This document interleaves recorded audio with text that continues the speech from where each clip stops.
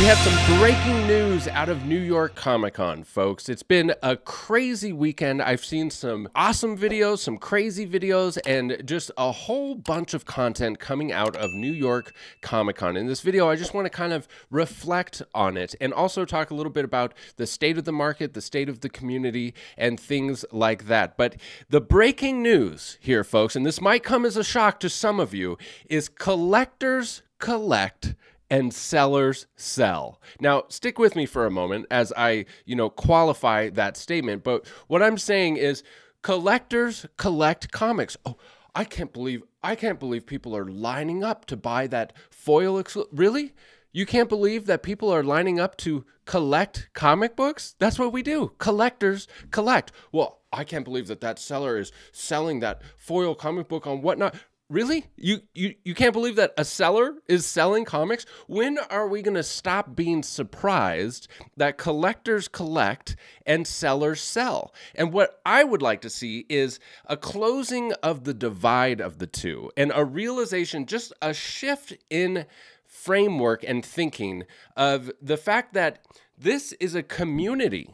Okay, if you are a collector or a seller or a little bit of both, most collectors actually sell as well. I'm somebody who is both a collector and a seller, and I think at some point, most collectors sell a little bit on the side. Maybe you get tired of what you have and you want to sell it so you can collect the new thing. And I'd like to see a change and a shift in this divide that, there's collectors and sellers and really a realization that we all come together to make a community. If you're watching this video, you are part of the comic book community. I mean, the only people I can think that, maybe watch this video that aren't comic collectors like my mom and dad. Shout out to mom and dad. Love you too. But everyone else, for the most part, watching this should be a comic book collector. And that means that you are a part of a community.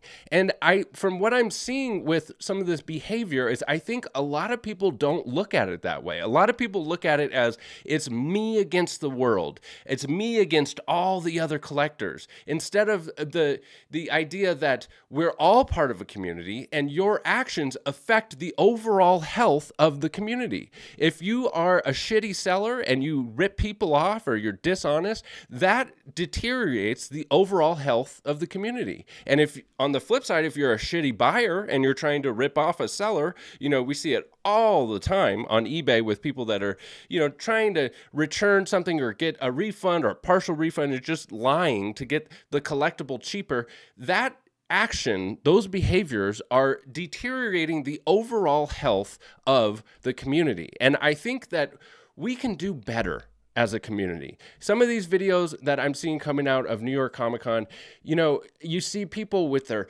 backpacks and their suitcases and they're, lining up and they're oftentimes throwing elbows and there's fights breaking out over getting the set exclusives. You could put it in your backpack and go home and, I don't know, maybe like admire all of your collectibles and just no regard whatsoever for your fellow collector and fellow human being and what you did to acquire said collectible. Or maybe you take it home just so you can put it up on eBay and flip it. Now, I'm not criticizing the idea of flipping comics. I think that the market dictates what something is worth. If you want to buy the Peach Momoko Spawn variant and instantly go turn around and put it on eBay, I mean, the market dictates what it's going to be worth, all right? So that's not the flipper's fault.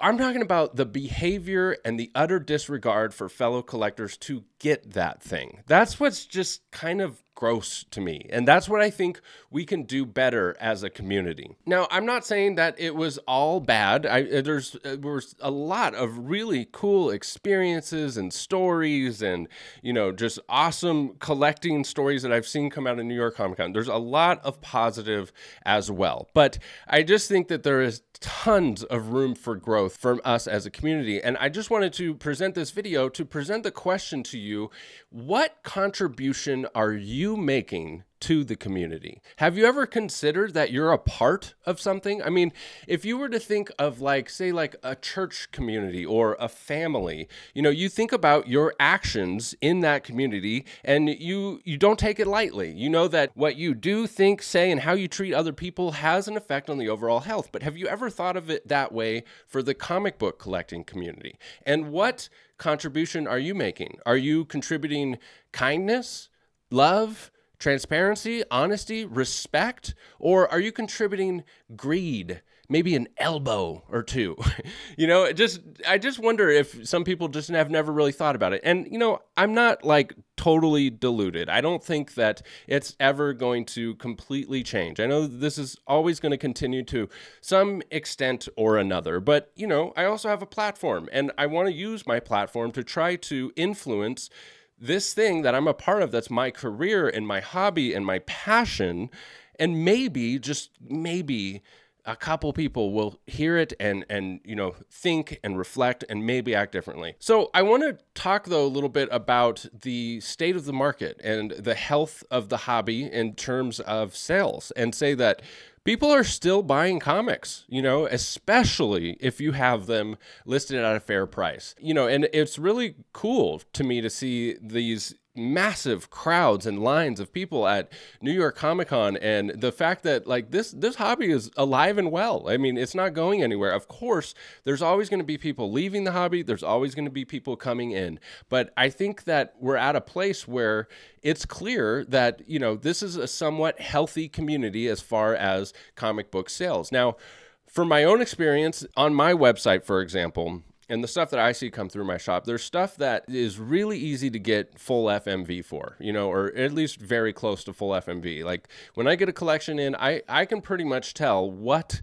is going to sell right away and what's going to stick around for a little bit and what I'm going to have to discount a little bit. And I kind of have a little bit of a system on my website, push the new product out first and just have the 10% off. And then if it sits there for a long time, I'll run like a 15% off. And sometimes I'll do like a 20% off. From dealer standpoint, just reflecting on what I'm seeing, as far as sales and stuff, is we're still in a decline, right? When I'm pricing these comic book collections that come in, it's almost every single day someone sends me a list and I price it. It's still in a decline, but if you list things at a fair price, they do sell, except for, like those few exceptions where you're going to have to discount stuff. And that's one thing that a lot of people don't realize when you're buying a comic collection from somebody, is they'll say, well, the last sale was, $500 or $600. And it's like, yeah, but that was one sale in the last 6 months. That sale was 3 months ago. We're in a decline market. Like, I'm not going to get $500 or $600 for that book today. At least not if I want to sell it today. If I want to put $500 or $600 on it and let it sit for 3 months, that's something else. So I guess I would say I'm cautiously optimistic about the state of the comic market for, sales prices. I think we're still in a gradual decline. Hopefully we hit that turning point at some point, because we will hit a turning point at some point where it starts to gradually go back up. But we're not there yet. At least not from what I'm seeing in sales. It could be right around the corner, but it's also encouraging to see such interest in new products, new stuff, foil exclusives. I mean, I know there's so many foil exclusives, but they're cool. It's like it's no wonder people like to collect a limited edition con foil exclusive. It's shiny. It's awesome. It reprints the thing that we already like. I mean, it makes perfect sense that it's selling. And I think that indicates strength in the hobby. And it's like Stan Lee always said, you gotta give the people what they want. Stan Lee went on record to say, if people want romance, we're going to give them romance comics. If they want Westerns, we're going to give them Westerns. If they want superheroes, we're going to give them superheroes. The market dictates what people want. And like Todd McFarlane says, like as a businessman, he says, if you see people gathering in a certain area, that's what you should gravitate towards as a business. And if it's shiny con exclusives, that's what's selling. That's what people want. That's what we're going to give people. And then naturally, there's ebbs and flows, and if the attention focuses somewhere else, that's what we're going to do. So just realize that we're all a part of a community, and what we demand and what we buy is what is produced. People and dealers and sellers are going to produce the thing that people want. And ask yourself, what kind of contribution are you making to this hobby? So thank you for listening to my rant. You know, it's just after seeing all of the chaos that has come out of New York Comic Con, I just felt like I needed to say this, and I appreciate you listening to the whole thing. Don't forget we have giveaways here on the YouTube channel. If you subscribe, comment, and like, you're entered to win a Todd McFarlane Spider-Man this month. And if you sign up for that newsletter at BryceComics.com, you're also entered to win a free slab, another Todd McFarlane Spider-Man for the month of October. I also send out discount codes over there. We have great deals on comics. If you're a comic book collector, I got you. Link down in the description for $15 towards your first purchase on Whatnot. We're going to have slab shows for the foreseeable future on Fridays with $1 starts, chance at $1,000 in store credit, tons of giveaways, and a ton of fun over on Whatnot, and I hope to see you there. So stay positive, folks. Collect what you love and bring some positivity to this community. I appreciate you. We'll see you in the next video. Bye.